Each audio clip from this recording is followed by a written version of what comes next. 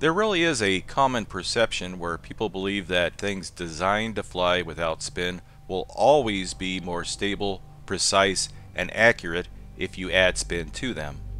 But adding spin to something that doesn't need spin just adds a lot of complexity to the equation. When you're dealing with supersonic aerodynamics, sometimes keeping it simple is the way to go. For the sake of the YouTube reviewers who really don't know what they're reviewing, there are no firearms in this video. A rifle bullet is a good example of something that needs angular momentum for stability. Without it, it just tumbles through the air. But it is entirely possible to have 100% stability and accuracy without spin at all. As we've learned, the Russians are masters at developing this stuff. One surprising thing we've learned is that some shapes that would seem like they would never be stable in flight actually obtain stability by using their own shock wave. Evidence of this is seen by how the tail kind of bounces off an invisible wall and corrects itself. Another interesting thing we've learned is that the Diabolo shape, often used in air rifle pellets, can actually be completely solid without that large cavity that makes it very nose heavy. These also obtain stability through that shockwave stabilization, but at subsonic speeds, that's where you would need the nose heavy configuration. And if you use computer models for your design and test them that way, you can actually create a Diabolo projectile that is both stable without spin or without that supersonic waggle.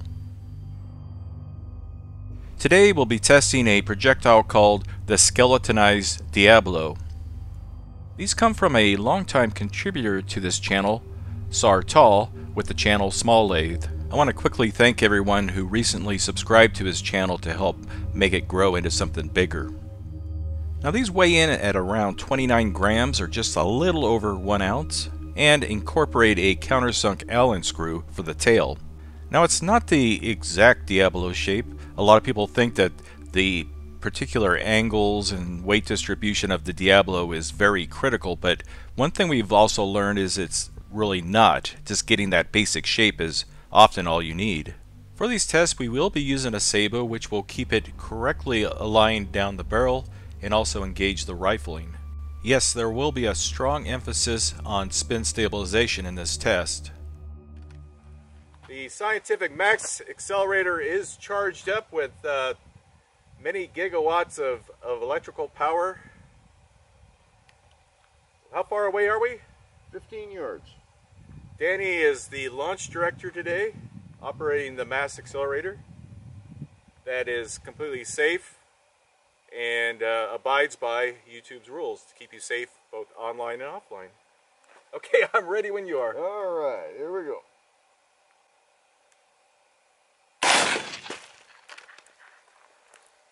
That's an ugly pumpkin. A bloody pumpkin.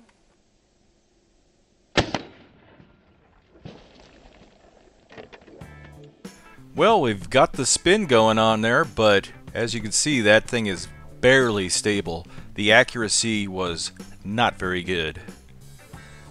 But Danny, using his Jedi mind power, still managed to hit that pumpkin. Pretty gruesome looking pumpkin, I must say. I don't know what's wrong with that thing. This is the 10mm printed circuit board.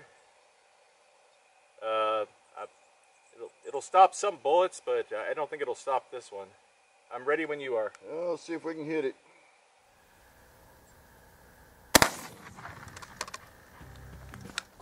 In this test we saw a little better stability, but for rifling that's not very good. Accuracy was, well, a slight improvement from the first test. Okay, so not terribly accurate so far. No, not consistent. Anything interesting to... Oh! What's that? That's a clean hole though. Strange little thing sticking through there. Yep.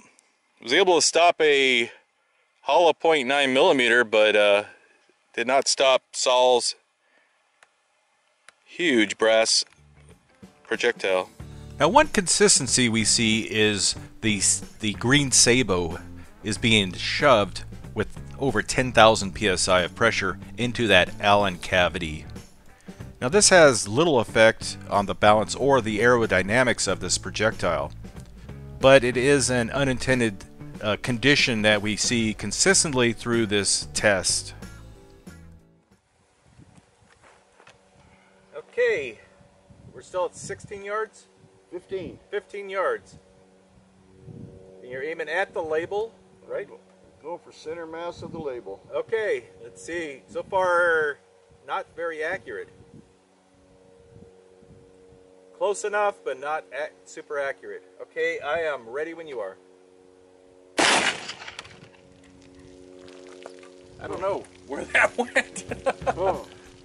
Well, again, we have decent spin, but the stability is not perfect, and certainly the accuracy is not predictable. The point of impact, I should say. In fact, both Danny and I felt at 15 yards, it would be complete luck if we hit anything smaller than this gallon-sized jug. I can't tell if they're going high. They're not consistent. You know, you can't like one went left, so one went right, one went low. Can't compensate when you don't. Inconsistent. Yeah, there's something weird going on. Maybe we'll figure out what. Looking at the high-speed footage, I don't know.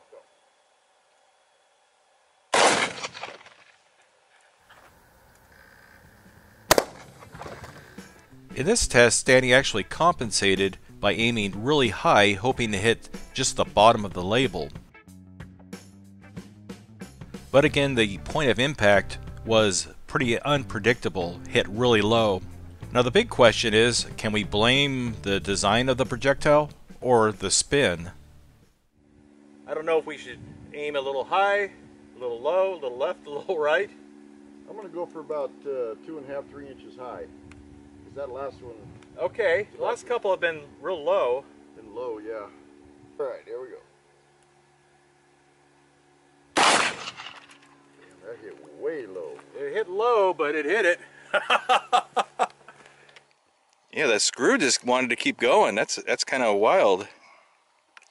My point of aim was clear up here. Oh, okay.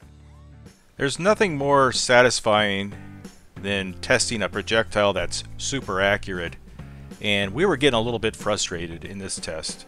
So far, the point of impact during this entire testing has been very unpredictable. People were really fascinated by that oak tree out there for some reason. That's about 1,000 yards away. Okay, we're now at about 7 yards. Smaller target, but I think you'll agree that we need to bring it closer to ensure we hit it. Now, admittedly, this is kind of a screwed up test. You can see that the projectile still kind of fouled up in the sabo when it impacts. For the next test, we'll use a smooth bore, no spin at all, and see if we can blame Danny, the projectile, or spin for the inaccuracies of these. Back to 15 yards? 15, yes. Okay. But this time, we're going to see how they do without any spin stabilization. We had to switch tubes on our mass accelerator for this one. Yep. And where are you aiming? Bottom of the label. Okay, that's about the center. Let's see if we can even hit it. Okay, we're ready.